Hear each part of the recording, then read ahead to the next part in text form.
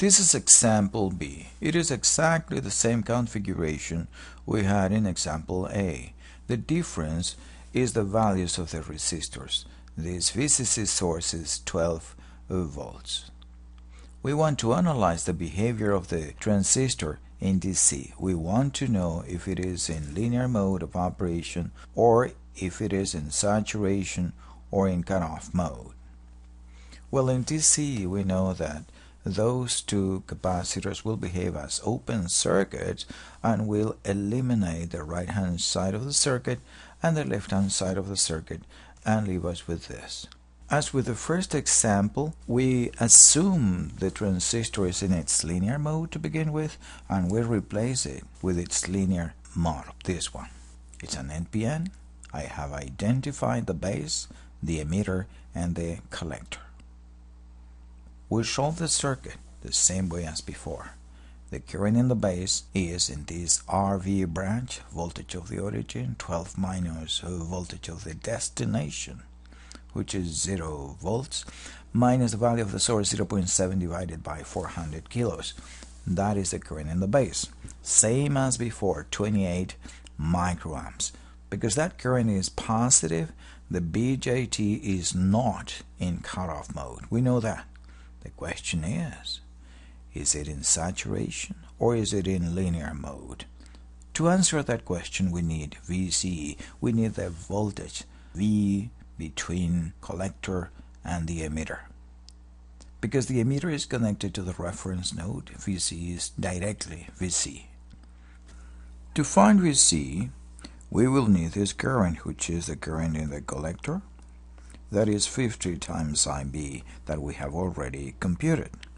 And with that one, we'll determine the voltage drop in the 8.5 kilo ohm resistor. This node is at 12 volts above the reference node.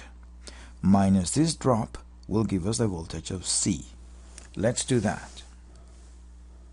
The current in the collector is 50 times IB is 1.4 milliamps, same as in the previous exercise.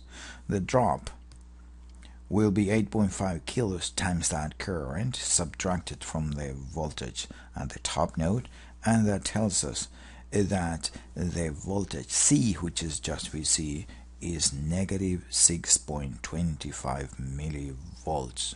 It's less than 0.2 volts, which is impossible. That is telling us in loud words that it's in saturation mode. Who? The transistor. The BJT in this case is in saturation mode. Well, if it's so, we need to replace the transistor with a saturation mode equivalent circuit and compute it all over again. There you go. The saturation mode equivalent circuit. We compute the circuit again. Of course, the base current will not change. It's still going to be 12 minus 0.7 over 400 kilos, 28 microamps. However, the transistor is not amplifying that current anymore. It isn't. So the current in the collector will be just the current in an RV branch. Voltage of the origin 12 minus voltage of the destination 0 volts minus the source in the branch 0.2 divided by 8.5 kilo ohms.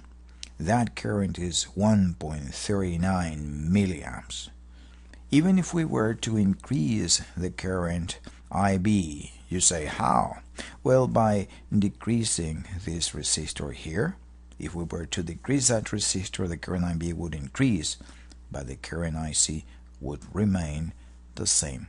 The saturation current of this transistor in this circuit. Let's compute what power that transistor is dissipating right now. Well, of course, the power will be the power in the base emitter circuit, current 28 micros times 0.7 volts, plus the power absorbed in the collector emitter port, 1.39 milliamps times 0.2 volts. That is 0.3 milliwatts. And that is the answer to this question. Thank you very much.